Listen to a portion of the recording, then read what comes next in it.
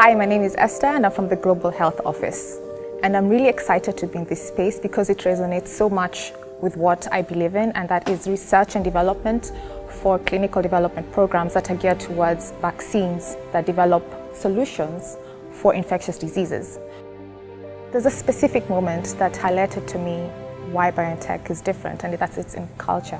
We were in a meeting, a discussion, and one of the senior managers pointed out that all you need to have is clarity of vision, clarity of objectives, and the how, you'll figure out that later.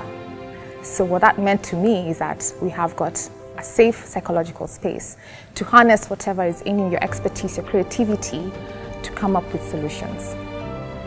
My team is amazing.